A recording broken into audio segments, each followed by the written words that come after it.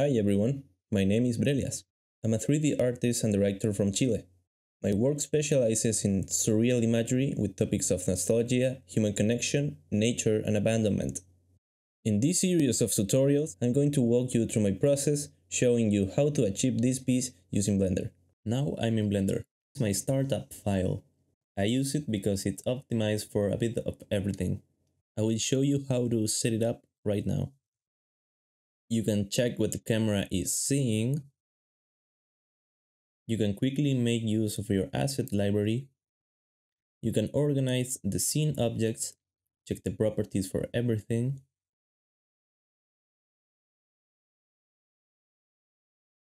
You can manipulate the scene, tweak shader settings and UVs in case that's necessary. I will restore Blender to its default workspace.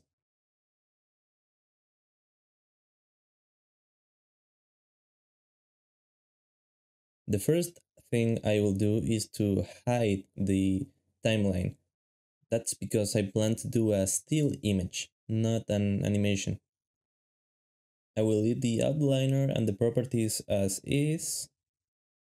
Then I will grab this corner of the viewport and split it into sections like so.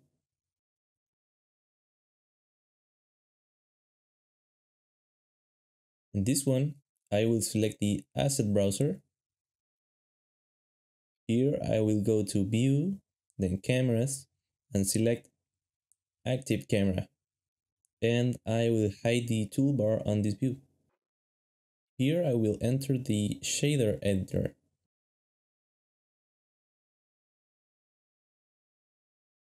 I will divide this again and select the UV editor. And I will leave the bottom viewport like that.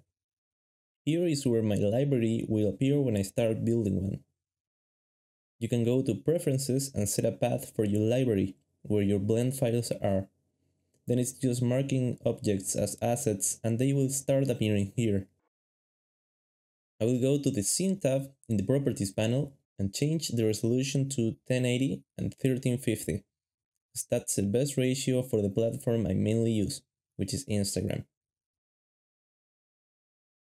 I will change the render engine from Eevee to Cycles. I will leave the sampling settings as default. I will set the minimum light bounces to 1 because it helps rendering transparent objects. I usually leave this like that. Sometimes I increase the glossy bounces to 5 or more depending on the materials on my scene. I will also increase the transparency and transmission bounces if I'm rendering a lot of transparent planes stacked together, because at low bounces it turns them black.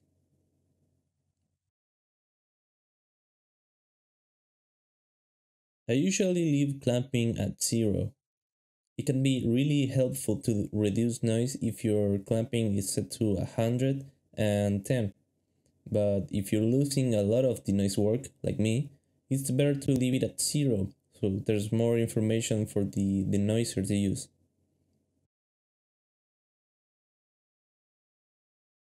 I set the volume step rate to something like 50, because the volumes in my scenes don't have much quality.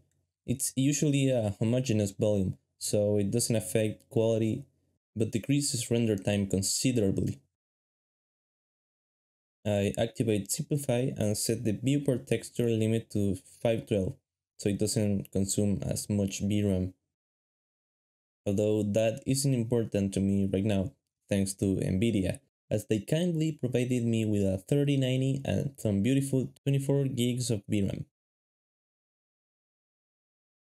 Either way, it's always good to have VRAM to spare. I only activate this render limit if I just can't render a scene. Normally I set it to 2K as it doesn't affect the quality of my scenes that much. I won't touch the performance settings as it's not that necessary with this Blender build I'm using, which is K-Cycles. In color management, I have installed another set of view transform and looks called AGX. It does a better job at handling the color shift of bright light sources and overall looks a bit better than Filmic. We'll move the color management tab to the top for easier access. Now select camera and I will go to viewport display and activate all these. I will enable the passepartout and increase its opacity so I can focus on what's inside the camera. And I will also activate all these composition guides so I have a better idea of how to compose everything. As for assets, I have the polygonic family of assets, like botanic or materialic, that give lots of nature stuff, which I love.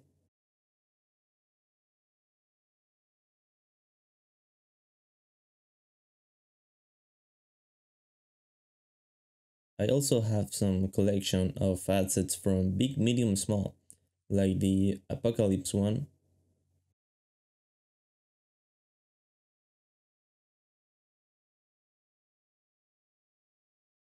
or the medieval set.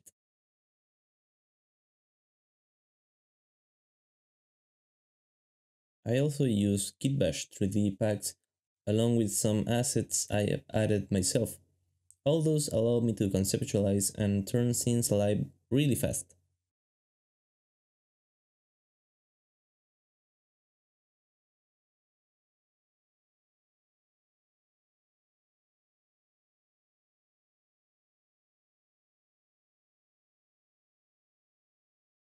The Scatter add-on allows me to create particle systems with some of the plants I use.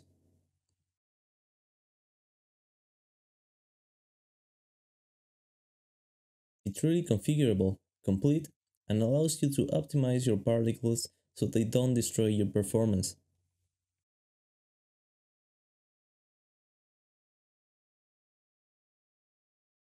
There's also the Photographer add-on that allows me to change camera related stuff like changes focus distance, aperture, shutter speed, focal distance, and more.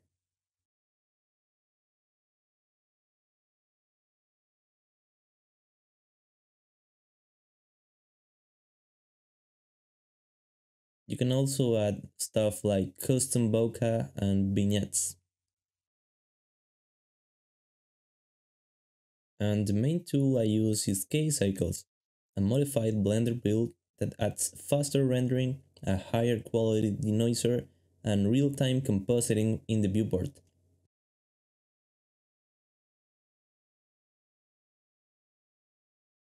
It helps getting faster results with better quality and more customizability, while also adding effects like bloom, glares, tone mapping, and lens effect to the viewport.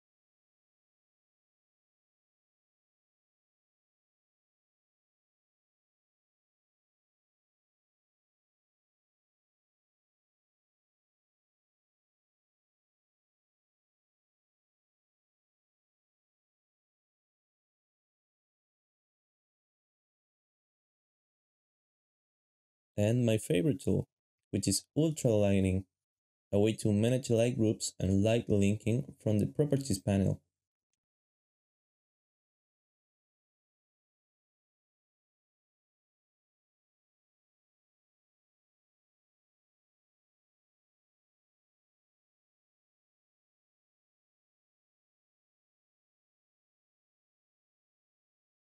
So if I want to isolate lights to see how they interact with the scene or change settings on lights, I can do it right here.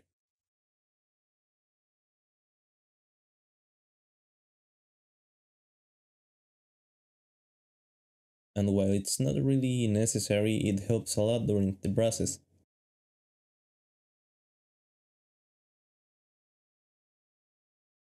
Having everything explained, we can proceed to work on the piece we brainstormed before.